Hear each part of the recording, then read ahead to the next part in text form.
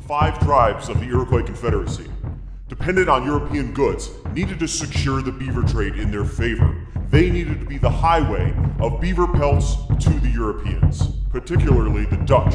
And in order to secure this trade, they would need to eliminate dozens of Native American tribes between them and the interior of the continent where beaver pelts could still be found. If necessary, even the French would be pushed aside. And the fearless and ruthless reputation of the Iroquois would help them on their way to smash through the competition and build the great Iroquois Empire, becoming the Romans of the Americas. Wow, that sounds like an amazing story. Something I would see in the movie theater, perhaps. But is it true? And I'm going to spoil it right now. I'm going to say no. I'm going to say this might be part of the story, but this isn't the whole story. In the past, many historians have lumped together all these different conflicts the Iroquois had in the 17th century as beaver wars. Their main goal being to obtain beaver furs and secure access to future beaver furs. And that just isn't true. While obviously obtaining beaver furs was an economic motive, there was so much more going on. So if you're listening to this hoping to hear about a genuine beaver war, well, we've already covered it earlier in this series. The Mohawk-Mohegan War lasted from about 1624 to 1628, if my memory serves me correctly. That was over access to Fort Orange, over the beaver trade. That was a beaver war. This time frame that we're getting to now, that's labeled the time of the beaver wars, not quite as simple as that. It's not as cut and dry. Now, before we move on, let's give the Beaver War theory, I'm going to call it, or the Beaver War construct, let's give it a little credit here. So, by the mid-1630s or so, the beaver were hunted out of New York State, basically. The area that the Haudenosaunee controlled, the Iroquois Confederacy, there were no more beaver around. So they had to look elsewhere for beaver in order to trade with the Dutch. And again, furs were about the only thing the Dutch wanted. So if you wanted those nice goods from Europe and everywhere else in the world, because the Dutch had access to all of that, you had to provide them furs. So there was that economic incentive there to obtain beaver furs. Instead of Native Americans going about their normal hunting patterns, this need for furs in Europe caused the Native Americans to change how they hunted, basically. There were certain animals that now they really wanted to get a hold of, like beaver, because the fur was very valuable and could be exchanged for goods that they otherwise couldn't get a hold of. What this caused was now the Haudenosaunee were hunting not only to feed themselves, but also for a profit. And now they started to see certain animals not the way they used to in the Native American view, but in the European view at the time, that certain animals equal a certain amount of profit. And so the beaver became a commodity, and that commodity was quickly stripped out of the Haudenosaunee territory. So they did have to go elsewhere to get those furs. That's a little bit of evidence for the Beaver War narrative. Now, if this doesn't accurately describe the time, then how did this narrative come about? This great century of wars over beaver furs. How did this develop, and this idea that the Iroquois would grow into this fantastic empire? Well, this view seems to come about in the 19th century. Why this is important is because the European writers who are writing about the Haudenosaunee in the 19th century are living in the world of imperialism at the time. So this is going to be the height of the British Empire. But they're going to control basically a quarter of the world. And then the French are not too far behind. The Spanish Empire is dwindling, but still there. The Portuguese Empire, the Dutch have a lot. Russia expanded from Eastern Europe into Asia all the way over to Alaska. And we're going to cover that in a future season. By the end of the 19th century, the only places that weren't under some sort of imperial control or an imperial power themselves were South America, Central America, places like that, because they were under the Monroe Doctrine. The U.S. kind of protected those areas from being taken over from European powers, although we did have a lot of influence over them. Some people say not so much positive influence.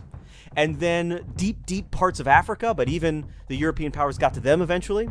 And then even China. China was just so big that no one could really just take it over. They're so populated, rather. So even the European powers and the Japanese, they just carved up China into little spheres of influence. It'd be like renting a piece of China for 20 years. That would be your sphere of influence. So most of the world is either a conqueror or the conquered. So the historians at the time, they see history through this lens. So when those 19th century historians making those big dusty books that you might still find in a library somewhere were writing about the Haudenosaunee, the Iroquois Confederacy, that's what they had going on in their head. So they pictured the Iroquois as this huge expansionist group of tribes that confederated together, and due to the economic need that they had, they expanded outward and became the conquerors of the Native Americans. They were the ultimate, they were the best, they were the toughest, they were the meanest, they were the smartest, they were everything. And the Haudenosaunee, before this period, certain members of the Haudenosaunee anyway, they would brag and say things that would kind of support this argument. Of course, every group of people have those who will boast for them. But you and I, we're not living in the 19th century. Well, I know I'm living in the 21st century. If you're living in the 19th century, kill baby Hitler! So what do we know now that those historians were unaware of that changes the story so dramatically? And this is the point I've been building to. Disease. We now know that different plagues from the old world, most likely, in most cases, smallpox, but other ones too, cause the decimation of Native American populations. And the figures are all over the place, but basically it depends on which group and which time period. But anywhere you look, you're seeing numbers between 50 and 90%. 50 to 90% of every Native American tribe, the people in there, were wiped out by disease. These old world diseases that circulated through Europe and Asia and Africa and never made it over to North or South America. These people had been separated for 10,000 years from old world populations, and they had no immunity to some of these diseases. So let's bring the point back around. Put yourself down in a Haudenosaunee village. Pick any tribe you want, any clan. Make yourself an identity. Go ahead. Now you're sitting in your village. Let's take a span of 10 years. Well, you have access to Dutch trade now, so you have certain European goods. Makes your life a little easier, right? That's important, and you want to keep that going. And in order to do that, you're going to have to find furs that they find valuable. So that's one factor in your life. But listen to this factor in your life. So 10 years ago, you had 200 people in your village. Now, you have 20 people. You have 180 people who have died of disease. You are not a literate culture. The history and the stories and the knowledge of everything around you is held in these people. And now you've just reduced that number by 90%. That knowledge is gone forever. Unless somebody somewhere else holds that knowledge also. We're going to pick up on that point later. So now think to yourself, which factor is going to be more important to your everyday life now? Obtaining European goods, or dealing with the fact that 90% of everyone around you is dying of unknown diseases? To me, this puts the whole Beaver War theory to bed. Because yes, getting beaver pelts was important, but the sheer catastrophic nature of these diseases would clearly be a more motivating factor for everything you would do in your life at this point. Now you may say to me, hey, well, what does this have to do with warfare? If a tribe is decimated so much, how could they even begin to conduct any sort of normal raiding or warfare in general? Well, if you listen to my previous episodes on the Haudenosaunee, you would probably already know the answer. So that's your fault for skipping around. The Haudenosaunee, the Iroquois Confederacy, the Five Nations, whatever you want to call them, they had built into their culture a way to replace people who had passed away, either in warfare or, in this case, disease or just old age. Your numbers are down, what have you. Captives could be taken, and if they were deemed desirable, they could be made part of your tribe, your clan. They could become your people. So the Haudenosaunee, they faced a scenario a lot of Native American tribes faced during this time when diseases were ravaging them. And again, these diseases showed up on the East Coast first, and then they'd make their way to each population in turn with contact with Europeans. Do we wither in number and just become irrelevant to the economy growing around us and kind of shrivel away? Do we, en masse, join the Europeans, convert and live their way? Do we join another tribe and just get absorbed? All of those things happen to many Native American tribes. Again, after the diseases ravage areas, there are tribes that simply disappear. They're gone. And then there are other tribes where the name disappears, but 200 to 300 years later, we'll piece together that a part of this tribe over here actually is descendant from refugees from this tribe that hasn't existed for 300 years. The Iroquois are going to choose a different path. The Iroquois are going to obtain captives and make them Iroquois through a process I've already laid out in a previous episode. Again, you should listen to that one. That goes back way before the Europeans ever showed up. So it was already built into their culture. It was already there. And it ended up being kind of like a failsafe. Because if you look at the Five Nations today and the Tuscarora, you look at just the number of people who claim to be of Iroquois descent, it's pretty large. Especially considering that a lot of the tribes around the Iroquois, some of them don't exist anymore. By some, I mean like half, I would say, don't even exist anymore. So the Iroquois are going to do something successfully here.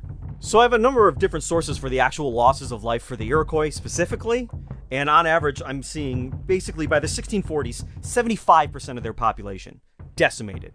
So if you're in a room of people right now, 3 out of 4 of you gone. This in turn would actually create a greater need for European goods. All those skills and all that help that you would have had before, that's also going away. You would need these newer European inventions and materials in order to supplement the missing people in your life. But what if you could just replace those people? Well, we think of, when we hear the word Iroquois, we think of the Five Nations.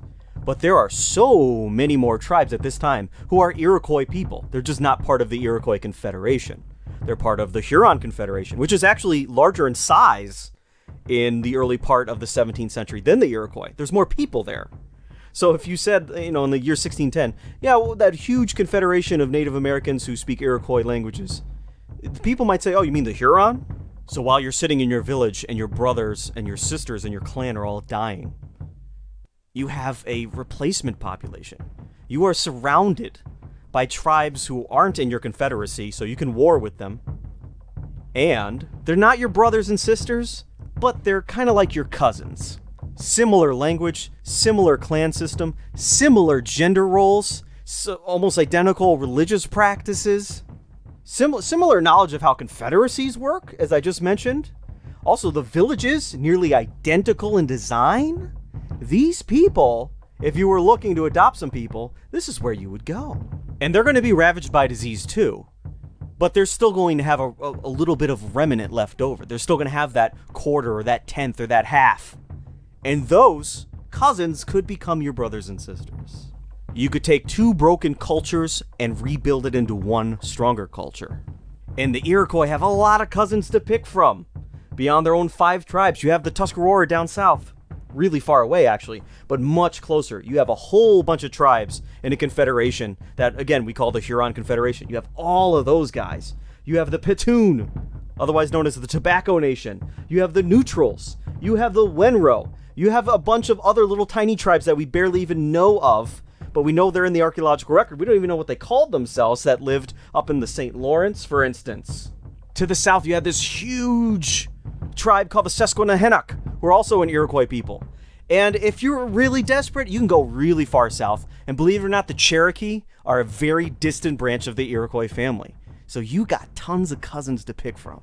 And you know what? If you're desperate, beyond the Iroquois people who occupy the near inland of the North American continent, along the coast, you have the Algonquin people, who are strangers to the Iroquois. They don't actually have a lot in common with one another, certainly not in language. But the Algonquin tribes who've lived along the coast, they have been ravaged by these diseases for far longer. They've had way more communication with the European people. And usually they're not as organized.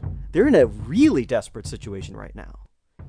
So as bad as you have it as an Iroquois tribe, there's probably an Algonquin tribe not too far from you that you could very, very easily pick from. So this sets the stage. Your numbers are dwindling. You need people to hunt, you need people to get beaver furs, you need to trade with the Dutch, you need to maintain your own community and strength, and you have built into your culture a way to adopt people. And so this is going to start off what a lot of historians today call the mourning wars. So as much as they wanted beaver fur, they were more about how their family members had died. They're in mourning, not mourning time of day, mourning like the state of being in mourning when somebody dies. And they're looking to replace their loved ones with new people. Now you might say to yourself, nah, I think this was all about beaver fur and power. Maybe that's your mindset. Well, roughly in the 17th century, the Iroquois were roughly involved in 450 or so engagements, battles, even little skirmishes, quite a few. These numbers are according to Brandow in his book, Your Fire Shall Burn No More. Absolutely indispensable on the subject. Came out in like 1989. Joseph Brandow, I think his name is. I should just have it in front of me, but I'm not a professional, so there you go. Of these engagements, there were a lot of captives taken. So as much, the casualties weren't terribly high, sometimes they were high, but also a lot of people were just taken. And another notable fact, and I think Brandow mentions this specifically, there's very few of any of these engagements that involve looting. So the Iroquois being the victor, going in and taking things, specifically furs. That happened not that common at all. So of the 465 engagements, I'll dig up the card here, I don't even know. We're talking about, I think, 10 instances of the Iroquois carrying off loot versus carrying away people. So if you think these wars were still fought over beaver, there's really no material evidence to show that. That was one factor. But the primary drive of a lot of these wars, not all of them, a lot of these wars, appears to be growing your family, rebuilding your tribe, your clan. Alright, enough of the rambling. Let's get into some of the details here. So in a previous episode, I believe the one on Iroquois culture, you'll find tons of stuff where I talk about how they conduct warfare and the meaning of it and the process and all of the different nitty-gritty of that and some of the torture that's done then. And so I'm not going to cover all that right now, because you should have listened to it. Once again, listen to the other ones, because otherwise I just sound like a rambling idiot. Now, if you listen to those previous episodes, I might just sound like a regular idiot. So you're not going to get all the details here. I already did it. But here's some details. So, what would happen is typically during a morning war scenario, inside of a tribe, they have different clans. The female leaders of those clans would decide that, hey, we're, a couple dozen of our guys died, or 2 people died, or we're down in numbers, we're missing our loved ones, the village is suffering as a whole, the tribe, it's time that we replenish. And so the leaders of the clan, they would go to the male side of things, and they would find the toughest warriors, the most respected older chief. They would find individuals and say, hey, will you lead a war party to replenish our tribe, our clan specifically? And these matriarchs would give them gifts, and it was an honor to be asked to carry this out, because this, as much as this could help the tribe, a loss or even a win that was done in a particularly severe manner could have repercussions. You could have these tribes that you're going after now coming back at you in a sort of blood feud, which was extremely common. So yes, on that subject, some of these matriarchs would be saying, a male member of my clan was killed by this tribe over here. I would like you to avenge his death by attacking that tribe. And that's a blood feud. That's a problem in all of history anywhere you go. Is I kill one of your guys, you kill one of my guys. There's no ending to that. It's the Hatfield and McCoys. You can't get out of that cycle. Or as we see in the 17th century a lot for the first time, these old world diseases ravaging populations. We need more people. Let's pull in people. The chiefs that would lead these war parties, they would gather men to the center of the village. They would strike a war post and they'd raise up a little miniature army. Now each village and each clan in each village could conduct warfare as they pleased. You didn't need a tribe's permission. You didn't need the Confederacy's permission. So in the Confederacy, and most confederacies, each tribe or each state is independent fully. So the Seneca, they're not going to go to war with the Mohawk under this Confederacy, but they could conduct war with whomever they want. They don't need to ask permission.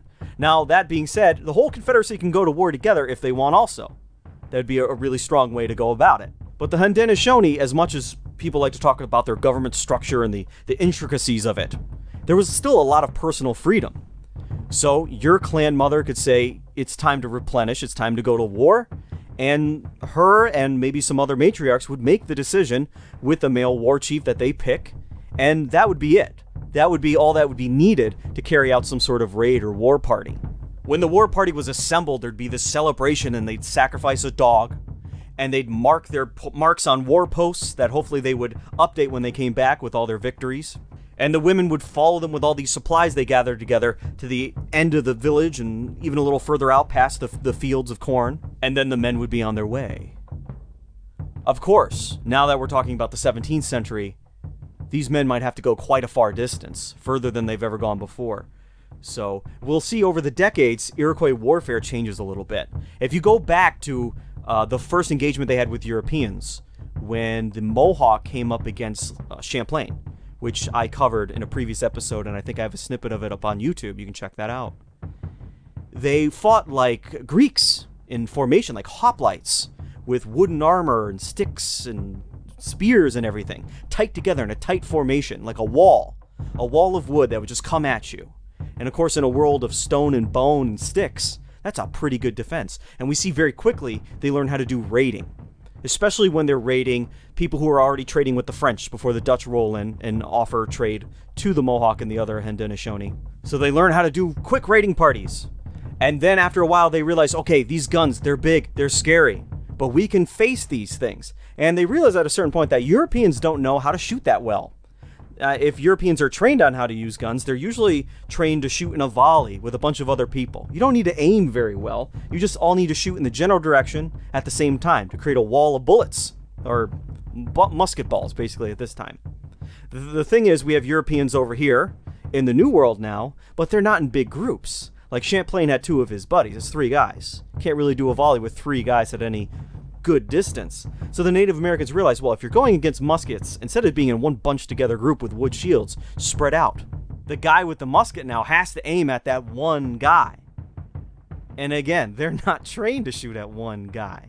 So the Iroquois, they adapt like nobody else does. So you can usually trick them once or twice, but by that 3rd time, they know what to do. Another thing that they have to do now is they're conducting war at longer and longer distances. So now they're realizing we have to have a store of food, and they would make secret little caches of food along the way, and sometimes even they would build little forts and larger forts along the way. In case they lose them, they have to fall back. And so we see this supply trail, a primitive idea of a supply chain being built up along the way. And it was better than having nothing. All right, let's switch roles. And again, I covered this in a previous podcast, but let's get to the life of a captive, or torture victim, basically. If you were captured by an Iroquois brave, the first thing that would happen is your hands would be bound, or your legs sometimes would be bound, but you need to travel. They would do something to you so that it wouldn't be so easy for you to run away. That's the basic idea. Now, if you're going to be taken as a captive, they're not going to just mutilate you right away, but they might do some small tortures. For instance, if they can just tie your legs or make it so you have a bit of a limp, you could still walk, but there's no way you're going to get away from these young, healthy braves. Now, in general, there'd be 3 groups of people that you might find yourself apart as. So the Iroquois, eventually you're going to get separated into different groups. Some of you people are going to be tortured, and that's tortured to death. So you don't want to be in that group. Then there's the other group that they're like, we're probably going to adopt these people. That's the group you want to be in.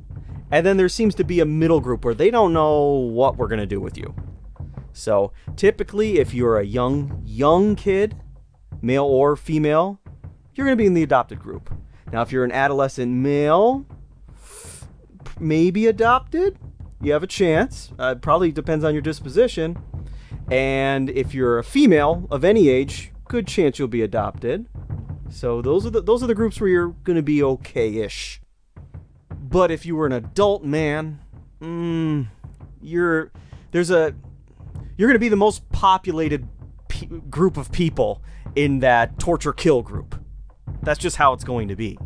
Now, in our modern mind, you could still go, okay, I can understand why that would be. I can understand why the women and children would be saved and the men who are old and of fighting age would not. But the Iroquois had an additional reason for wanting to save, especially the women. Remember, when the women were adopted into clans, when the women have children, those children will now be members of that clan. So if you were a clan that wanted to rebuild itself, or maybe become more populated than other clans in your village, you wanted women. You needed more women. You needed captive women, because all their children are going to be in your clan.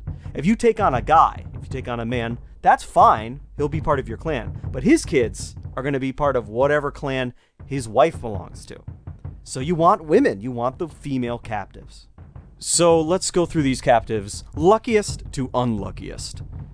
Now, when you're brought to a village, the people of the village, the women, the children, everybody, the braves who just came back, the men who never left, everybody lines up, 2 lines, right, facing each other, and you have to walk between them. This is the gauntlet, and they're going to have various things to hit you with, and you have to make it through that gauntlet to prove your strength. Now, again, if you're in the luckiest group, somebody from one of those clans that need to replenish their people could step in and sometimes physically go in front of somebody trying to strike you and save you.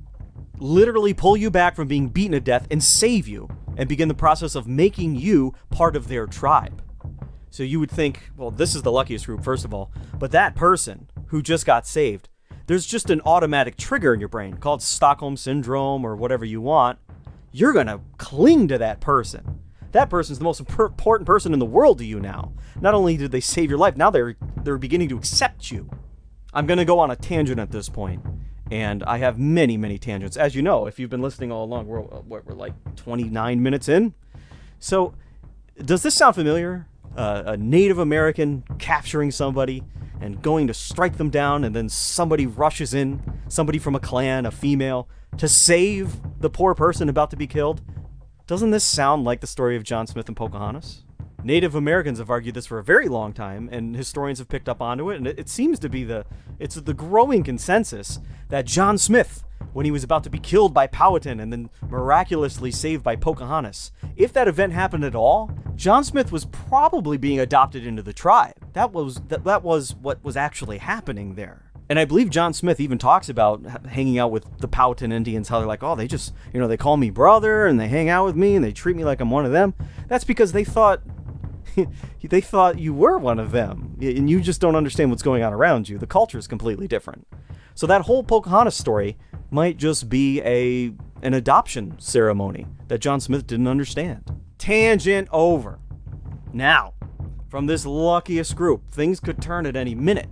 You would go through, like fraternities call it a pledging time or a rushing time. You'd go through a very similar period where you were saved by a clan. You're part of this village now, part of this tribe, but you're not a full member yet. You're not quite with everybody else. You're in this trial period. So the family that took you in, they could decide, I like this person. They seem to be getting along with everybody. Let's make this permanent. And after a number of... The timeline is never really clear. I mean, you could be very charming, it's 3 months, or it could take 10 years. You'd be made a full member. And that's a full member in every sense of the word. You're part of the clan now. You can marry whoever you want. You can be part of the political process. You can even become a sachem. It happened. Or at any point, that clan, the member who took you on, could decide, you know what? My grief cannot be tamed. This man or this woman is part of that tribe that killed my husband, killed my grandma, killed somebody, and this person is just not replacing them for me. And at any moment, they could kill you. Reports vary, but as a captive, your life was forfeit to them. In a moment's notice, they could just decide to kill you on the spot. No discussion. And then at other times, you would pretty much know you were going to be killed. And they would have kind of a celebration, and all of a sudden, you were like the sacrificial lamb, and then they kill you at the end of it. So that's going to take us from our luckiest scenario to the unluckiest scenario. In between, we have that group that people really aren't sure about.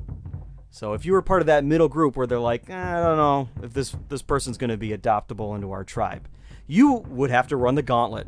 People would watch you to see if you were a brave person. If you fell into the gauntlet, it was over for you. They're going to beat you to death. You make it through the gauntlet, you prove you're strong. You're not in that select group of people who are going to be adopted right off the bat. But if you show yourself to be a person who was brave enough and desirable in some way, they'd say, you know what, let's give them a try. And then you'd enter that trial period we just talked about. Then there's other scenarios where if you show you're very brave, well then you're going to be the pick of the litter for torture. It's all dependent on the moods of the people at the time. So let's get into that unluckiest group a little bit. And again, some of the more gruesome details you'll find in that previous episode. So you're in the torture group. Now this is some gruesome stuff, and this is the 17th century. You're going to find stuff like this everywhere in the world at this time. It's just a more primitive time for everyone. Doesn't matter your race, religion, creed, nationality, what. Everybody was more primitive back then. The first tortures were less severe, obviously. They would start off easy, so to speak, easy. Usually they would start at the extremities, the fingertips, the nails especially. They'd pull out your nails. They put little slivers of wood underneath the nails and they'd rip them back. Imagine how painful that is. You have so many nerve endings there. And then there are even reports of people having their fingers bit off, cut off, bitten down to the bone. And the Iroquois, they would cauterize wounds that were bleeding too much in order to keep you alive longer, so the torture lasted longer. And in some cases, you would be tortured and eventually they would adopt you. So either way, they would stop the bleeding, if they could. And then the tortures would get slowly worse, and the Iroquois tried as much as possible to drag out these tortures. And now, if you were a European, let's say, and you were captured and you were undergoing these tortures, it would be just utterly just horrifying. You'd have no understanding of what was happening, and beyond that, you're being tortured to death. Now, if you were a Native American, you might have a better understanding of the process going on. Now, during this time, if you were a Native American and you were being tortured to death, you would have an urge inside of you to show great courage. Now, there's little debate over why you'd be showing great courage. One thing is that this is the last thing you're going to be doing, or last thing that's going to be happening to you as a living human being. To go out with courage was a great sign of your power that was within you. And then on the other hand, you have people who are a little more pessimistic about what's going on here, I'd say. And just showing courage was a way of saying, you're not affecting me. You're not hurting me as much as you think you are. I'm already beyond you. Either way, the Native Americans would typically show as much courage as possible during their torture. And the torturers would give them a sort of respect for being able to withstand so much pain. It served as a sort of entertainment and ritual and everything all mixed up together. And one important note to understand this strange concept to us is that every living thing had a power in it, according to most Native American groups. And that power could be seen in various ways. Now, courage being one of the best ways to show power as a human being. The people torturing you, they would like to see that power because they're going to have various ways of absorbing that power. They're going to kill you. You are going to be sacrificed for some crime your tribe committed, or to compensate for someone they lost, and so they're going to kill you or one of your tribe. And you have a certain amount of power in you, and they're going to try to take that power. So as the tortures progressed, you might find yourself losing limbs, your hair is gone, your nails are ripped out, your teeth are ripped out, you're being beaten occasionally. Children would throw coals on you as you were stretched between wooden frames. And then eventually the killing would happen. They would sometimes burn you to death, chop your head off, put an axe through your head, scalp you while you were alive. There was a lot of different things that could happen to you. The most famous case of torture is probably Isaac Jogues. You might have heard his name before, but Isaac Jogues... Jogues? Am I saying it right, or Jogues? I'm pretending like he's German or something. It's Joqueus. That's not Jogues. Jock? Isaac Jock? I have no idea. But anyway, there was a Jesuit priest named Isaac Jogues. I'm going to go with that. Now, he, of course, was among the Huron, originally, to convert them to Catholicism. And that's why we're going to see Jesuits inside and outside of our stories in this period and the time afterwards. The Jesuits are set on converting Native Americans. The Jesuits are going to develop reputations for going long periods of time without food, being able to travel over long distances. They're really tough guys. And unlike other religious orders that might have had dealings with the Portuguese and the Spanish that you might learn about in Latin American history, the Jesuits, they wanted to convert the Native Americans. But the priests themselves, the missionaries, they didn't want to control them to the point of creating a colonial empire. So the French, they want to be trade allies with the Huron. They want to have friendly relations. They want to share the same religion. But they're never looking to dominate their Native American allies in the same way the English were and the Spanish and the Portuguese. So the Jesuits, even though they're on the other side of our story right now, they're not the bad guys. If you could boil down history to good guys and bad guys, the Jesuits would be on the good side. They want to convert you. And usually they're not going to kill you in order to do it. They're not going to force you. They want to be your friend. They want to trade with you. And they want to persuade you. And so the best records we have of Native Americans at this time come from the Jesuits, because they really wanted to understand different Native American cultures in order to find ways that they could persuade you to become a Christian, a Catholic specifically.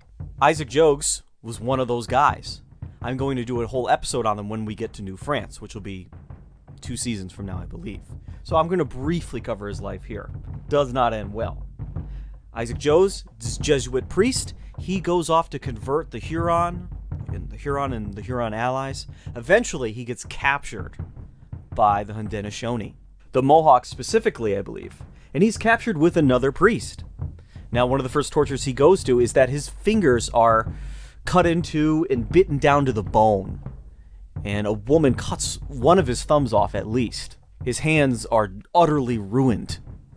And then in his captivity, because he's captive with all these other Native Americans whom he has known before his captivity, they were captured with him, he was still preaching to them, still trying to convert them, or if they were converted, just tend to them. And the Mohawk would starve him and burn him and, again, take off his extremities. And this went on far longer than what we see for the typical Native American captive. This wasn't one ceremony or one long marathon of torture.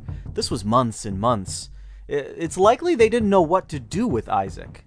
He was a French man.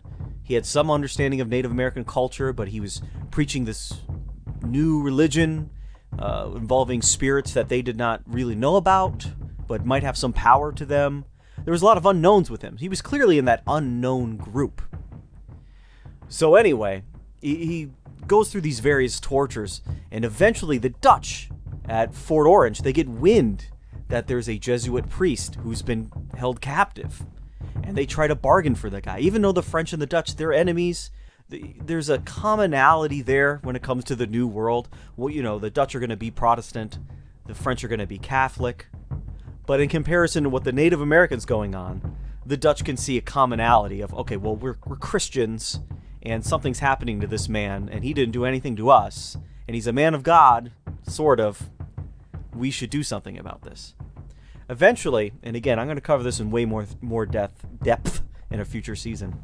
Eventually, he is he's basically a servant to the Mohawk, and he's helping carry goods to Fort Orange, and he escapes. He's convinced by the Dutch to make an escape. He hides out in a couple places, a barn and a boat, and eventually the Mohawk go home, and he's free. The Dutch actually drop him off in France, and he is so mutilated that the Pope himself declares Isaac a living martyr. Think about that. A martyr is somebody who died for their religion. He was so mutilated that he was considered already there. He's living, but he's also dead. He's a walking dead. He's a dead man walking. This guy was beyond repair.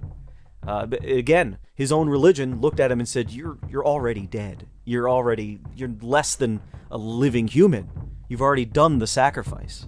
Martyrdom is something that would be an honor for a Jesuit priest. There's other orders where martyrdom is more of an honor, but being a martyr is a high honor if you think about it. It's kind of an odd concept. I don't want to be brutally murdered, but if I'm remembered as a martyr, what better thing for me in my spirit? So Isaac was in this in-between, a living martyr. What is that? What is a living martyr? And he eventually felt guilty. Can you imagine? Guilty that he got away from the Mohawk. Put yourself into his shoes, where your whole purpose for going there is to spread religion to the New World, to the Native American groups. You're captured by the Mohawk. They're Native Americans too. They're people who haven't heard Jesus' message yet. You could have saved them. You could have stayed with them. There might have been a chance. Or you could have died spreading God's word. Instead, you took this other route, where you're just a dead man walking. What is that? So Isaac actually goes back, and he's content with the fact that he might become a legitimate martyr through this. And I believe he becomes a diplomat of sorts from New France to the Mohawk. He goes back. He goes back to the Mohawk. And there are some items associated, there's different varieties of this story, but there's some items associated with the Jesuits that were left there in the Mohawk villages. And shortly thereafter, there was an outbreak of smallpox. And the Native Americans, rightly so, blamed those objects for the spreading of the disease. They didn't have germ theory, but they were right in thinking that it was this contact that caused this disease. So when Isaac shows back up in Mohawk country, I think he's there a day or two. And then eventually, a Mohawk warrior puts a stone axe in the back of his head and dumps his body into a creek. And that's the end of the story of Isaac Jogues. He finally became a legitimate martyr. Now let's contrast this to his buddy, the other Jesuit priest, way back at the beginning of the story, who was also captured with him. During the same time period, I imagine going through some of the same tortures, by the time Isaac comes back around, this guy, this other priest, has been adopted into the tribe. He's been able to help spread the religion. I'll just remind you today that among the Mohawk, I believe Catholicism is the most predominant religion, thanks to this guy. And he's achieved power, actual political power. He becomes a sachem. So this would be unheard of in basically any other Native American system or European system or anywhere else. He went from captive to sachem in a period of, I don't know, 3 years? Not even? Remarkable. So in this story, you could see the power of the Haudenosaunee culture in being able to replenish itself. I could take you from a captive and put you at the top level of our Confederacy in 3 years. You just got to show me you got the right stuff. And in this case, it wasn't even another Native American cousin, another Iroquois people, or just another Native American in Algonquin. It's a white guy from France. So they were welcoming, and they were accommodating if you had the stuff they were looking for. So what is that stuff? Well, do you have a good personality? Can you learn the language quickly? Are you a good hunter? If you're a woman, are you good at farming? Are you good at making textiles? Do you get along with everybody again? One big thing you could do to earn a lot of respect is to go to war against your original family, your original tribe, or your original settlement if you were a white person. That, I mean, as you can imagine, that would earn somebody instant respect and instant trust. But let's suppose you took the route of Isaac and you were finally killed after many, many tortures. Well, they're not done with you quite yet. Your blood is a source of power to the Native American cosmology, you could say. And everywhere else in the world at this time and before, blood has a special spiritual meaning in every religion. If you look at Christianity, blood is one of the ways that Jesus' covenant with you, Jesus' grace is given onto you. His forgiveness can be transmitted through his symbolic blood. And that goes back square in a Jewish tradition where blood is basically God's liquid. It's why it needs to be drained from meat in kosher laws. Because blood is the thing that gives you spirit, gives you movement, gives you life. And what could possibly be the source of that spirit, movement, life, that blood? It would be God. So blood is sacred all around the world in Christianity and Judaism, and as we see here in the Native American cultures. That blood in the Iroquois culture would be a source of power. And so the blood would be drunk or rubbed on the body, like similar to a smudging ceremony that would be done with tobacco. And that was a way of absorbing that power, that spiritual power, that courage that the victim had displayed before they died. So the village could also replenish itself, not just with members, but through the tortured and the killed captives, just power in general. But then they'd have to deal with the issue of your spirit. And this, again, you could find in any culture. You kill somebody, their spirit might linger, like an Edgar Allan Poe story. And so after they had killed any amount, one or a whole group of captives that they decided to torture and then kill, they would, at night, have a big fire, and they'd get sticks and all sorts of noisemakers, and they'd bang on the longhouses, and they would try to scare away your spirit so you wouldn't create any sort of negative energy that would hang over the village, any sort of curse, anything like that. This is similar to the idea of Halloween, the idea of scaring away an evil spirit. So a lot of cultures have this too. Or even old, Mediterranean Christian traditions of throwing different things over your shoulder to scare away the devil, or things like that. The idea is you want to get those bad spirits away from you. It's a very human impulse. So if you do find yourself in the 17th century captured by the Haudenosaunee, those are the different avenues for you. And you have some control over which way you go. So it's not an open and closed book. There is some hope for you if you find yourself in that century. Also, after all these plagues start to set in, as you can imagine, the need for more people would cause there to be less and less torture. Did I successfully argue that the Beaver Wars weren't really the Beaver Wars? Are you convinced yet? Well, I have a quote here from Isaac Jogues, whatever his name is. The Jesuit priest Isaac, I have a quote from him here. And this is about what we're going to talk about next, the Iroquois moving in to the Huron territory and all their allies. Isaac Jogues says this: "It is the design of the Iroquois to capture all of the Huron, if it is possible, to put the chiefs and the great part of the nation to death, and with the rest form one nation and one country." That's a beautiful quote. There it is. A man right from the 17th century telling you, yeah, they're going to kill a lot of people, but their aim, their goal, is to create a unity, to create one nation. Now, he's not 100% correct in his analysis, but in there is that impulse to bring the people together, rather than to take over people, create an empire, or kill everyone so we can get to the beaver fur. Now let's get into some of the nitty-gritty, the events that actually occurred, these so-called Beaver Wars that happened. So after the Mohawk-Mohegan War, 1624 to 1628, we see that there are small skirmishes. We're talking about individual people in the records, sometimes a dozen people, couple dozen. But in the spring of 1634, we see an event here where the Huron were actually planning to attack the Seneca. So as much as this time period is shaded with, oh, the Mohawk and the rest of the Haudenosaunee were expanding outward and they were the aggressors, here we are, 1634, the Huron are planning to attack the Seneca.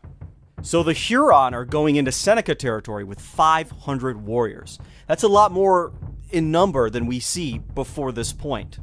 And then, the Seneca somehow find out about this. They get tipped off early and they're able to organize themselves. And they gather together 1,500 warriors to go against these 500 Huron. And just sheer numbers game here, it was an outright slaughter of the Huron. 200 were killed and 100 captured. After this period, there's a number of small skirmishes happening between the Haudenosaunee and then various Algonquin tribes, a lot of them to the east. Now, if these wars were all over beavers, there'd be no reason to go east. Beavers have already been picked off as far as you go east. You need to go west and you need to go north to find new beaver grounds. So all these various attacks against Algonquin peoples to the east, and those people attacking the Haudenosaunee, there had to be other motives. It couldn't have necessarily been over beaver. We know the Mohegan were still around. They were not wiped out by the Mohawk. They were pushed back to the other side of the Hudson. And so they continued to go back and forth with each other for some time. And in fact, John Winthrop, a Puritan and one of the founders of the Massachusetts Bay Company, he records seeing the Iroquois going off on the attack in Connecticut territory, or what would one day become Connecticut. So again, if this was about beavers, the Iroquois are going off in the wrong direction. Clearly other motives are at work. The Iroquois battles with the Algonquin people seem to be these small skirmish types. But let's take you back to their cousins, the Huron, right? 1637, now we have 500 Iroquois warriors moving into Huron territory. Again, they attack the Huron far differently than they attack Algonquins. So they go in with 500 warriors. And the result is they only kill one person in this attack. It's in August of 1637. They only kill one Huron, and they capture 30. So what does that tell you? They capture 30 Huron. They kill one. Jose Brandow, in his reading of the Jesuit Relations, which is the original source for this attack, says that there might have been some goods taken. But it's clear from the text that pillaging was not the focus of this raid.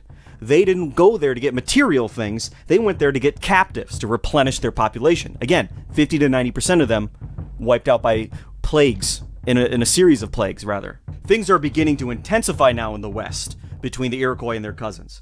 So we don't have very many records for what happens next after 1636. The next year is kind of murky because the Jesuits just weren't among the tribes that we're going to look at here. But the Wenro, who are another Iroquois people, but not in the Confederacy, the Wenro are forced by the Iroquois to abandon all of their lands. Abandon their lands and basically their identity. And the Wenro are forced to go and live, the survivors, with the Huron. Now, from this, we don't exactly know how many of the Wenro were taken captive or killed, because the records are murky. But we know there was this sudden influx of the remainder of the tribe into the Huron. So the Wenro territory is now occupied by the Five Nations. This is 1637 into 1638. Again, we don't know exactly when. During the same period, in the east, to the east of the Haudenosaunee, the Pequot War was going on in what is now New England, between various Native American alliances involving the English. Now, it's known that the Iroquois were involved somehow, and that they had various victories. The Jesuits record them, but it's very vague. We don't know exactly what was going on, but we know all this stuff going on in the west. They were also over on the east, making headway among the Algonquin people. But the Iroquois are still suffering from various raids from other people. We see in 1638, it says right here about the fall of 1638, we have 300 Huron and some Algonquin allies going back into Iroquois territory. And the Iroquois actually suffer a huge loss there. Shortly after this point, we see a period of blood feuds, small-scale encounters between various tribes of the Huron Confederacy and the Iroquois Confederacy, trying to avenge the deaths of loved ones and family members. We see during this period of the 1630s that slowly the Huron are becoming less and less safe where they are, less and less comfortable in their position. Same thing with some Algonquin tribes. And the Iroquois, the Haudenosaunee specifically, are becoming more powerful, more influential. They're having a larger reach, and it's happening very slowly. Now, one of the secrets to this slow building of success is somehow during the 1630s, it's unknown when or where exactly this happened, the Iroquois start getting firearms. Now, it's unknown when this happened exactly, but we talked about this in the last New Netherland episode, because clearly the English are not selling the Iroquois weapons. The French certainly are not selling the Iroquois weapons. It has to be the Dutch. But it was against official Dutch policy to do so. So in the 1630s, most of it anyway, it had to be private traders illegally selling weapons to the Haudenosaunee, specifically the Mohawk. Some sources even point out that by the mid-1630s, the Iroquois, the Mohawk specifically again, have firearms that are top of the line and brand new and manufactured in the Netherlands. So the Iroquois were perceptive buyers. So going against that common misconception that the Native Americans were innocent and naive and weren't sure how to trade or when they were being duped, it's very clear that the Mohawk were like, oh, we want those guns. Those guns are the good ones. So we know they were getting guns. We know they were top of the line, and we know they were Dutch based on the records. Now, historians have pointed out there's probably one figure who fits the profile best for being the guy who supplied these guns, or at least was the biggest supplier of these guns illegally to the Mohawk, and that would be Arndt Van Curler, or Van Curler. He's the founder of Schenectady. He's another nephew of Old Man Van Ren, who we mentioned before. His family's all over this story. What better guy to smuggle guns to the Mohawk? We know he set up the town of Schenectady many decades after this, and that was closer to Mohawk territory than any other settlement, and he did that on purpose. We know he had a child with a Mohawk woman. We know he knew the language. We know he's been there for decades, and in fact, decades from now, when the English take over, at a certain point, they're going to accuse him of inciting the Mohawk to violence or supplying them weapons. It's going to happen again. This is our guy, because he shows up in the 1630s. Boom. He shows up, all of a sudden the Mohawk get weapons. How did that happen? Well, again, he's Van Ren's nephew. Who better to smuggle weapons illegally through New Netherland territory than a company man who has connections to the biggest investors in the company and can grease the palms of anyone he's not exactly allied with to look the other way? This was probably the guy who did it. And again, this is also one of the guys who were dealing with the Mohawk when Isaac Jogues was one of their captives, and he got Jogues out of there. He stole him, basically. He retrieved him. But in all this time period, only one person was ever convicted of selling weapons to the Mohawk, and that was a trader named Michael Jans. And I can't find much about this guy, but I would suspect he has some connection to the Van Ren family and to Arndt Van Curler. So the Iroquois are now starting to get firearms, which no other Native American group at this time has. But it's a small supply, and it's not a reliable supply. It can get cut off at any point in time, and you always need a supply of powder, because Without powder, the guns are basically sticks. So even with the unsteady supply, this period of time shifts the Haudenosaunee from being on the defense to being comfortable and occasionally taking offensive wars. And even with the plagues and the devastation, we see that the influx of European goods is changing the lifestyle of the Iroquois. By 1641, the Iroquois are receiving tribute from various Algonquin tribes to the east of them in what's going to be New England. The reverse for some Haudenosaunee tribes used to be true. They used to be giving up tribute to other tribes, Algonquin tribes. Now it's coming back their way. So that's good for them. We know that they had more leisure time. One way archaeologists have determined to find out how much basic free time culture has is how ornate, how decorated, how artful are their crafts, or their just regular things they use for utility. So one example among the Iroquois are their pipes. So during this period, we see their pipes becoming more colorful, more decorated, more sculpted, more ornate, bigger. So they're actually less portable. This is how we know they had more time on their hands, because they're spending more time on art, which, as valuable as it is not, food, water, shelter, defense. It's something else. So the Dutch goods are actually saving them a lot of time. As you can imagine, we'll go with pipes. A good, well-made Dutch pipe is going to last a long time compared to the Native American versions that were made previously. And so you have to make a pipe less often. That saves you time. That's a very small example. Much better example, think of farm tools. All right, metal farm tools. So before the Dutch came around, the Iroquois didn't have access to metal tools unless they pillaged them from somebody trading with the French, or maybe sometimes even the English. Now, imagine you're a farmer of some sort, and you don't have a metal shovel. What are you digging with? Just think of how much more time it would take to do that.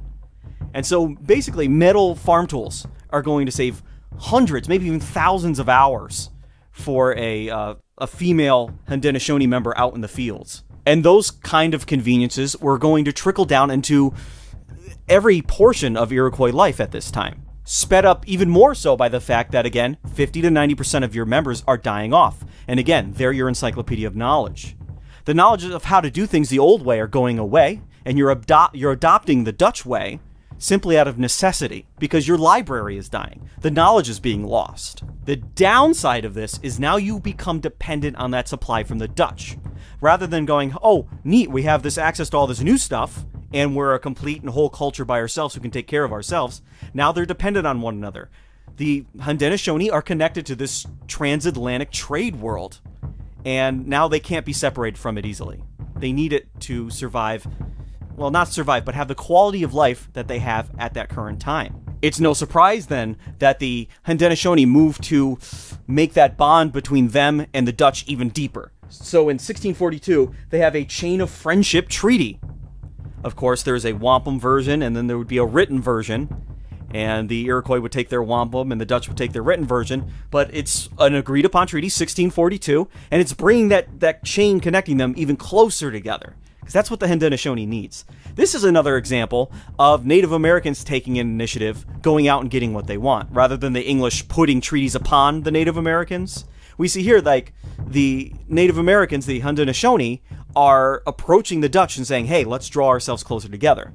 Again, the 17th century is full of all sorts of things you're not going to see in the 18th, 19th, 20th century. And this 1642 treaty, it's the first documented treaty that we have between the Dutch and the Haudenosaunee. Of course, in Haudenosaunee oral tradition, they refer to much earlier treaties, and we've talked about those. This is the first one where we've got the paper.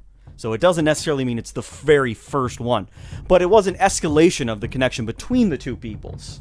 Now remember, the Iroquois did not consider the Dutch to be full members of the Confederacy. The Iroquois looked at the Dutch as children in some ways because they didn't have the manners. They didn't understand the customs. And so they were like a child. They were going to do things that would be considered morally or ethically or just socially unacceptable. They were not housebroken in a sense. So as much as they were bonded to one another, they still kept each other at arm's length. In fact, the Mohawk kind of refer to the Dutch as just metal workers. They just call them the makers of metal or the creators of metal because that's kind of what they saw them as. There was always that distance there, which served actually to maintain a peace because they weren't overlapping territory and getting in each other's business. So they have some firearms, they got a stronger relation with a European power. You think they would just be exploding outward. According to the Beaver War theory, they would be. They'd be going out to make a great empire. Well, the year 1645 would probably prove you wrong. Because again, there's lots of little skirmishes. But that year, we see that the Mohawk are actually arranging a peace treaty between the various Algonquin tribes and the Dutch, who are warring with each other in downstate New York, just south of Haudenosaunee territory. And so the Mohawk are actually coming in, and rather than wiping out the Algonquins for having bad relations with their allies, the Dutch, they're trying to mediate between the two. So this is not the behavior of an empire-making culture. They're not savagely taking over territories just for the fun of it. Also, in that same year, we see that the Haudenosaunee, various tribes inside of there anyway, are trying to make peaceful relations with the French and their Native American allies. So to the north and to the south, 1645, there's a lot of overtures of peace anyway.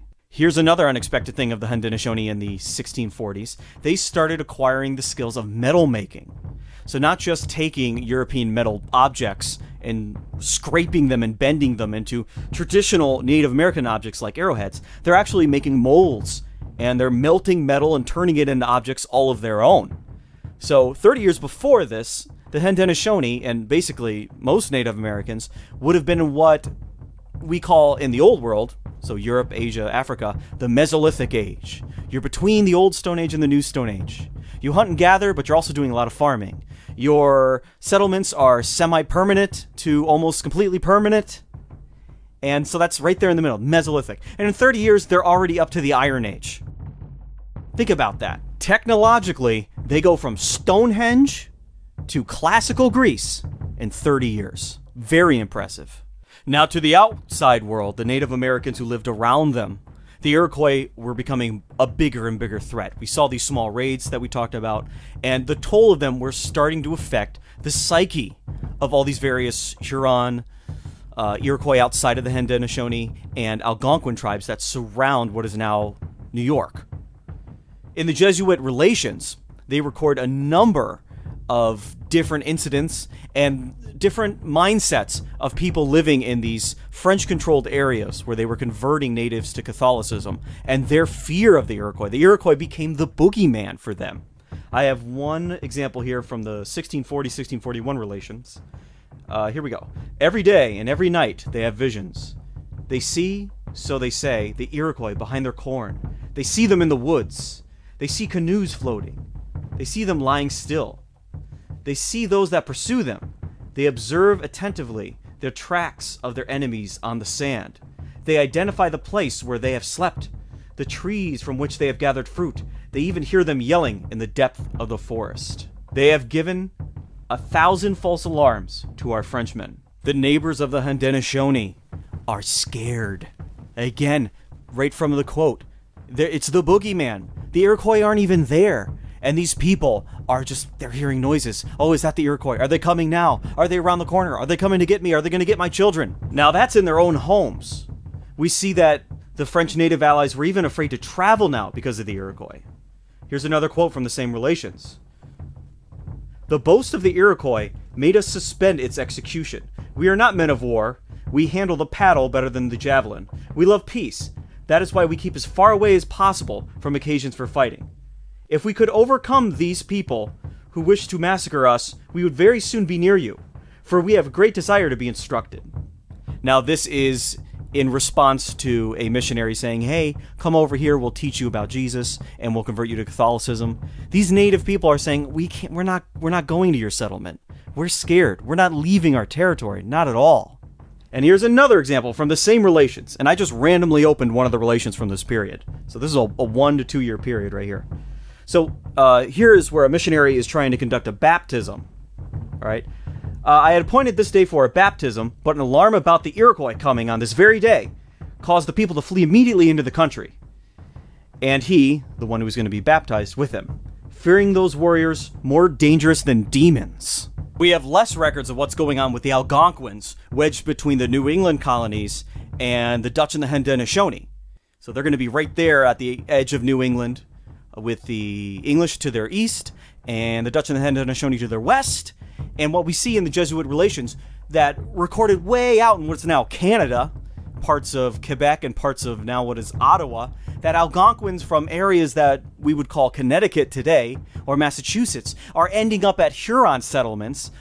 So they're fleeing to the Huron for safety. And again, they have good relations with each other generally. The Huron were very good at diplomatic relations, but culturally, the Algonquin and the Huron, their languages aren't even related to one another. That's how desperate the Algonquin are becoming. And as we just saw, the Huron, they're feeling it too. The other French allies, they're feeling it too. Nobody's feeling safe. And they're right to feel like they're in danger. I think I mentioned it before, but some of these tribes, the various Algonquin people, the various Huron people, other Iroquois people not in the Confederacy, they're either going to disappear or we're going to find some remnant of them all the way up in Wisconsin, or sometimes in the deep South, a couple hundred years from this period. So stuff is about to go down. And what is going to be the event that is going to send everything into a tailspin and cause the Iroquois to expand outward and Huronia to basically fall off the face of the earth? It's going to be the Dutch formally legalizing the sale of weapons from the Dutch West India Company directly to the Iroquois Confederacy. It's not enough that they had guns. Now they're going to have a steady, consistent supply of weapons. And for the other Native American tribes who have no access to these weapons, because even though they have European allies, very few firearms are being exchanged. It's usually against policy. It's going to be like literally bringing a knife to a gunfight. That's exactly what it's going to be like. And we know how that turns out. I have it written down here. Looks like March 7th, 1648. Stuyvesant receives a letter from his bosses in the Dutch West India Company, and it authorizes him to sell guns to the Mohawk Indians. This is it. Stuff's going to start moving very quickly now. Again, we saw the Wenro abandon their territory to join the Huron. Now, right on the cusp of obtaining this steady supply of guns, even some tribes in the Huron Confederacy are starting to abandon their territory. And they're starting to move even further west, further out, away from the Iroquois. We see this in 1647. But here we are in that magical year 1648. In that year, the Mohawk and the Senecas, they go after a tribe in the Huron Confederacy. I'm not going to dare try to say the name of it. It's very long. It starts with an A. You can look it up. But I'm not going to insult the people by trying to say that name because I can't, frankly. They capture 700 people. Clearly, this is not about Beaver. They capture 700 people. Again, before this, we see a dozen guys fight a dozen guys. And every now and then, you see 100 guys. We talked about one time where we saw over 1,000. Boom! Here we have 700 people captured. This clearly shows an escalation of the efforts. A year after this point in time, some of those captives are now warriors with the Seneca and the Mohawk, having been adopted. And they go back and attack their own tribe. You can imagine the psychological toll of being attacked by your own brothers from the year before. Huronia, this huge confederacy, the granary of the Algonquins, allied with the French, a place of safety for the Native Americans in those tribes, more so than anywhere else in this part of North America, is now clearly been breached and is on the decline. Less than a year later, in the early spring of 1649, having guns for about a year at this point, the Iroquois are back in Huron territory, over 1,000 of them. They attack 2 Huron villages, and they take 630 people captive. More and more throughout this year and the next, the battles are not taking place in Huronia, and then inside of the Confederacy. It's all happening in Huronia. The attacks are outward. The Iroquois are coming. They're showing up. They're relentless. Just when you think they're gone, they're coming back again from another tribe. Tribe after tribe of the Haudenosaunee are pushing into Huronia, and it is eroding very quickly.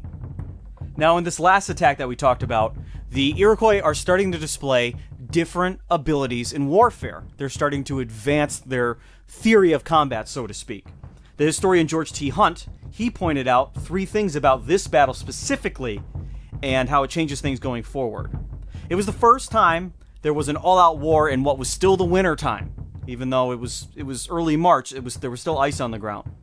The numbers were much larger than what we've seen before, at least a great majority of the time. And the third thing, by the accounts that the Jesuits have written down, they were extremely organized. More organized than they've ever been before. And the effects of this one attack started to really push things over the edge. So they took a whole bunch of captives, and the ones who would not go willingly, or the ones that they couldn't take with them, they burned them to death. So that's quite a scary thing for the other Huron to hear about. And then the people in those Huron villages abandoned the villages. Those 2 villages were abandoned. Some of those people, feeling so hopeless, actually willingly walked into Iroquois territory and joined the Iroquois. Other ones retreated and tried to get French help. And the Jesuits tried to do their best to feed everyone. But many of these people ended up dying, freezing to death, or starving to death over the following season. Now you might say to yourself, how did these people starve to death? They're in a confederacy. Weren't there people there to help the couple dozen survivors or the couple hundred survivors? No. Because mostly the Mohawk and the Seneca, the 2 ends of the Longhouse, were in Huronia destroying everything. Right before this, the Huron set out to the east and south to meet up with the Susquehannock and Iroquois people south of the Confederacy. They were going to strike up an alliance with one another surrounding the Haudenosaunee. But the Iroquois intercepted those diplomats, and that arrangement was never made. The Susquehannock, not knowing where to meet up, not knowing where to attack or when to attack, left the Huron open for a complete annihilation. By May of the very same year, the Huron, out of pure fear, abandoned 15 of their villages. 15 villages. They burned them to the ground. Now, it's hard to know the population of Huronia, especially during this year, where a lot of things were going down. But some estimates say that in the 1620s, Huronia had 45,000 people in it. And then even with the diseases ravaging everything, by the 1640s, they had around 10,000 people. Again, they didn't take a census, so it'd be very hard to know the exact amount. But imagine any size population losing 15 settlements. Imagine if we just randomly gave away 15 U.S. cities or towns or villages or hamlets to Canada. That'd be a big deal. You'd hear about that. People would be outraged. So here we are in Huronia, which might only have 10,000 people after all these diseases ravaged the population, and they abandoned 15 settlements.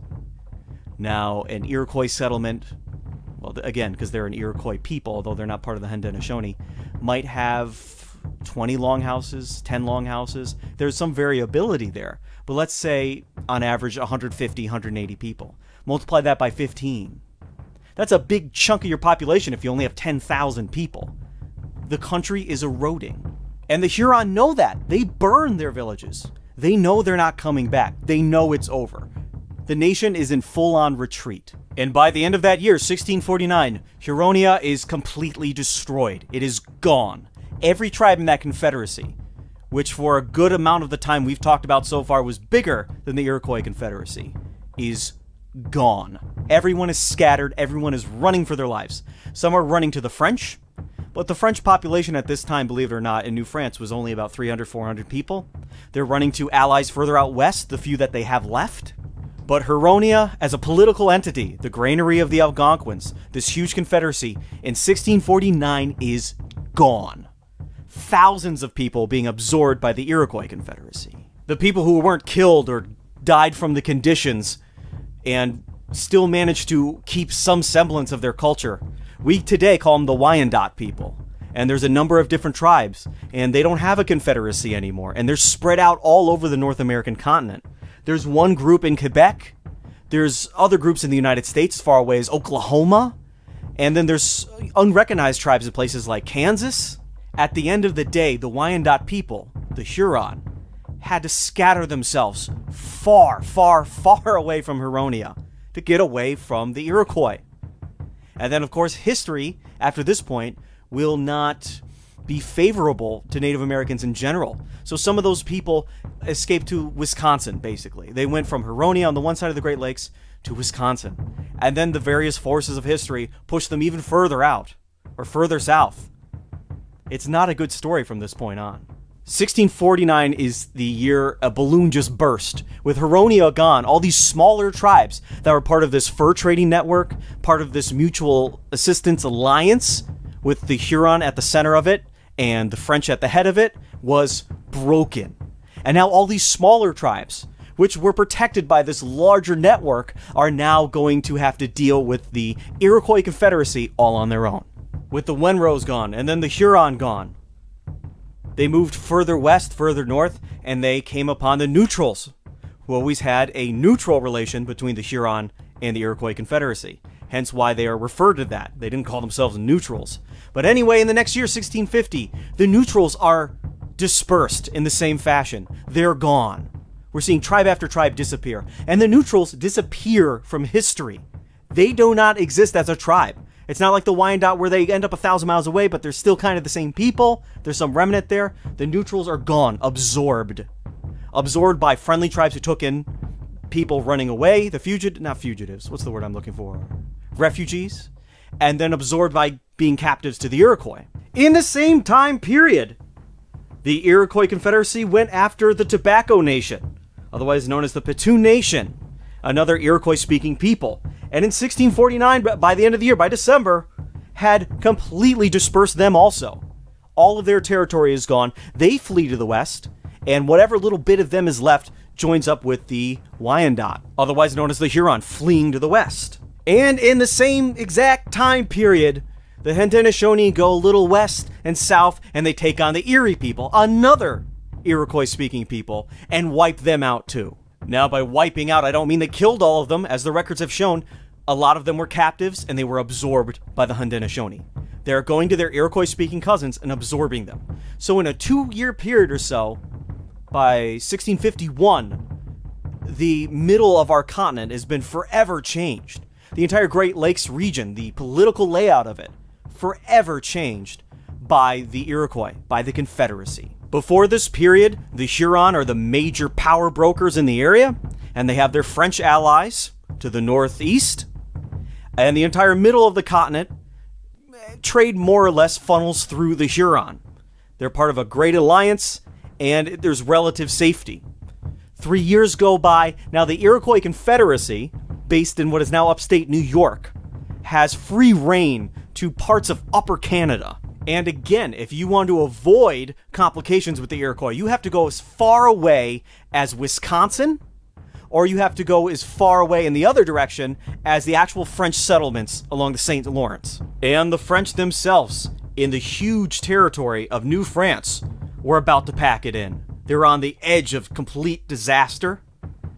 So the Iroquois, in this very small period of time where they obtained firearms, were able to disperse dozens of tribes. Because remember, the Huron were a confederacy of a bunch of tribes inside of that. Dozens of tribes, including this huge confederacy, and they nearly destroyed New France, not by directly attacking it, but by wiping out their entire trade network. Incredible. But this will not afford them safety for very long, because this was only part 1 of the alleged Beaver Wars. This was the Other States of America History Podcast. I'm Eric Yanis. Thank you for listening.